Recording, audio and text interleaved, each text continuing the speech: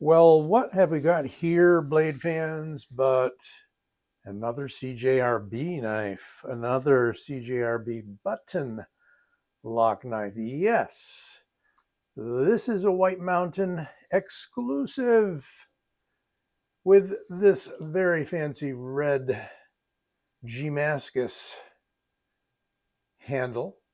That's Damascus with a swirled pattern in it. You can see it goes through and through. First time I saw this was on a petrified fish knife, the Warrior. Picked it up because it really drew my attention to it, that handle material. So here we have a button lock by CJRB, and it is the Feldspar. It's a remake of the original Feldspar. Whoops. Here we go. It is a remake of the original Feldspar that was a liner lock. And on this one, we seem to have hidden liners, very nicely nested in there, with some nice weight relieving in them, both sides. So we should have a knife that is fairly light, and I think it is. Got a beautiful kind of a drop point spear blade, I would call it. Kind of a spear because if you didn't look at the grind, it's almost symmetrical. Got a little bit of a choil area here in case you wanted to choke up without nicking your finger. And that is pretty good.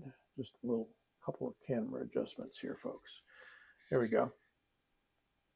Thumb stud opener and really nice action, I think. Yeah, a little bit of bounce here at the end. You're going to get bounce at the end on just about any button lock. People say, oh, it doesn't have the bounce, or it's got the bounce. When it hits rock bottom there and there's nothing to contain it, the blade's going to bounce. Okay, at least that's the way I'm seeing it. If you want a middle finger flick it, you got double thumb studs, and you might even be able to, now, not enough blade there and it's kind of slippery. So we've got sort of a polished blade, not mirror polished, but it is shiny. We have no jimping here, a little disappointing, but I don't know, maybe for the price. And what is the price? 50, 60, somewhere in there. Maybe, I think a little less. There'll be a link. It is a budget level knife. It is from AR RPM 9, the proprietary budget steel from Artisan Cutlery, of which CJRB is their budget line. And let's put the old tape on this one and see what we got. Oh, 8 inches, maybe slightly more than 8 inches. We're going to call that 8 inches now. Overall length. And just shy of 3.5, maybe 3.45-ish on the blade. I think they're saying it's over 3.5 inches. I got to make some camera adjustments here. Sorry. Here we go. Yeah, it was a little bit too far down. Okay, that's good.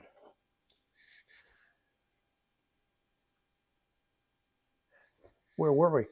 We were measuring. Okay. In inches. Pretty slim handle. 0.48, under ½ an inch. Got a 3mm blade that is 0.11 inches. And a weight of, ta-da, 3.75 ounces. Oh, nice, eh? Not bad at all. 3.75 ounce blade. So if that was 3.75 inches, you'd have an ounce per inch, but that ain't happening. We're just a little shy of that. It's a good sized knife. Doesn't feel small to me. I like the ergos. Got kind of that, you know, big swale in here for a few fingers. Fit your pinky on the end, still got some left over.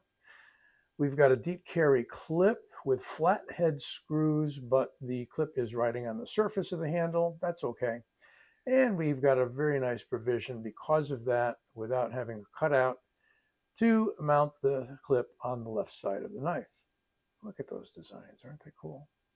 It looks like I'm looking under a microscope at a cell or a molecule or some darn thing.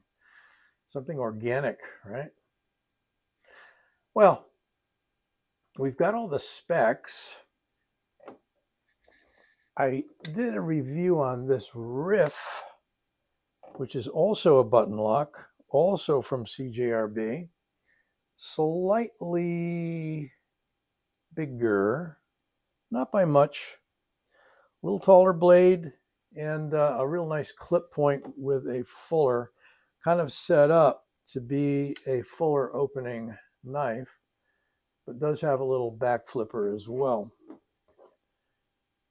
This guy has no such back flipper, so you don't have anything sticking up. So whether or not you like thumb studs, you got those sticking out on the sides, but you got nothing sticking up here. I got to tell you, I'm old school.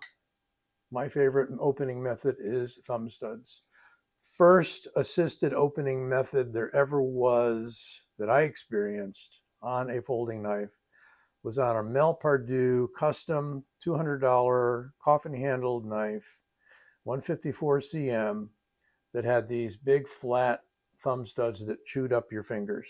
That was the first attempt to give us knives you could open with one hand. And it was nice. Now the plunge lock on this one, let's get the Riff out of the way. The Riff's a nice knife. A few more bucks than this guy. You can catch that review if you check the channel out. Did that just a few days ago. Button lock, we were saying. So the plunge on this is pretty good. I would say it's close to 50% engagement. And I think they set it up the same way. Yeah, there's your cutout right there. There's that mortise or whatever you want to call it in the tang of the blade that mates with that plunge lock. That's what a button lock is. And some of the first button locks I had were by Hogue. I still got those knives. They're very excellent knives. The, what is it, EX01, EX02, those sorts of things. They're bigger knives. They're about 4-inch. And they did a great job with their button locks. They're getting better with button locks, manufacturers. Less stick, less propensity to accidentally disengage. I mean, you've got to get that down to about there before it breaks. And you see it only pops up a little. Some of the initial ones, they stood way up. I think, you know, like the Max Ace Babylon, and there was a knife by Tucson that had a real prominent button, and you know, you just grip the knife and the thing's closing. With this, I mean, yeah, there's a good chance you're going to get bit. You know, you don't have a whole lot of clear real estate there to engage your finger. So, and there's no double lock on it or anything like that, like there is on an auto. Let's compare it to Benchmade Griptilian, the likely suspect. And it's coming in right about the same length. So it's a Griptilian sized knife, shall we say. Rat 1, of course, always got to compare with the Rat 1. Yeah, it's going to be a longer knife by about 1 inch. Blade, about a 1/2 inch. So there you have it. The White Mountain exclusive. That's because I just touched the Griptilian. I'm thinking Benchmade. White Mountain exclusive, CJRB, made by Artisan, Feldspar. And Feldspar is a mineral. How about some trivia? We go out on some trivia. Well, It is an important source of alumina in glassmaking and ceramics industry. In ceramics, it acts as a flux and provides the vitreous luster of chinaware and ceramic tiles. Density of 2.56, and looks like that. A lot of feldspar out in California, I think, in some parts of the West where it was mined initially. Oh well, trivia, trivia, trivia. Let me know what you think about this feldspar button lock, White Mountain Knives exclusive. I got a whole lot more knives waiting in the wings to show you over the next few days and week or so. So stay tuned. I'll be back soon.